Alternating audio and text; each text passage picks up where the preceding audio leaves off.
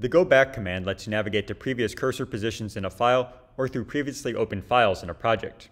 Now to demonstrate this command, first I need to set up some history. So I'm going to start here on the navigate backwards action class.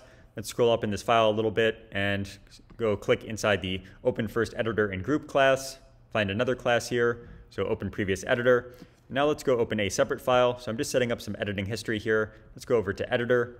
And now I'm going to scroll down in this file a little bit. We'll do default editor part options here. And then finally this interface down here as the ending point.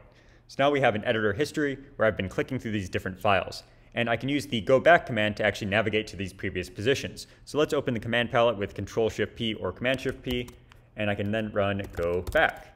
So you can see here that I have the go back command, and then there's a key binding available for it as well. So when I run go back here, you can see that sure enough, it has navigated to the previous cursor position in this file. Now the key binding for go back is ctrl- on Mac. On Windows, it would be alt and then the left arrow key. So I'm going to just do the key binding now. So do ctrl- on Mac or alt left arrow key.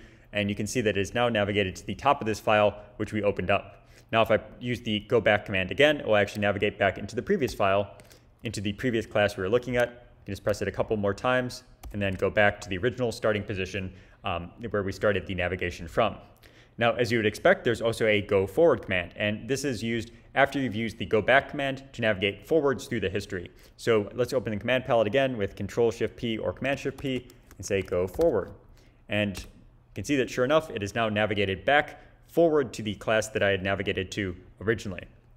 Now, the key binding for go forward, on Mac, it would be Control-Shift and then the minus sign. On Windows, it would be the Alt key and then the right arrow key. So I'm just going to use the key bindings for this, and I can navigate forward through my project, open to this other file again, and just use go back and go forward to navigate through my entire editing history just like that.